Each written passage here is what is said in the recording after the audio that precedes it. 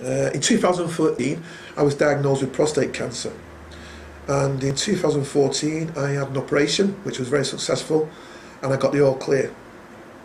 Subsequently to that, my father and my uncle both had prostate cancer, and now both of them have died.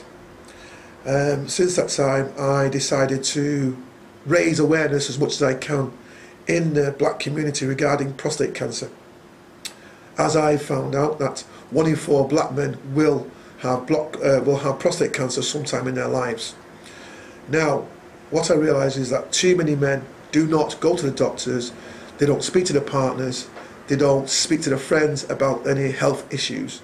So I decided to try and see if I could help as many men as possible, to give them encouragement to actually, get the confidence to go to the doctors and get a checkup. Also, I said to myself, if I can actually save one life, if I can save one life out there, I truly believe I've done my job.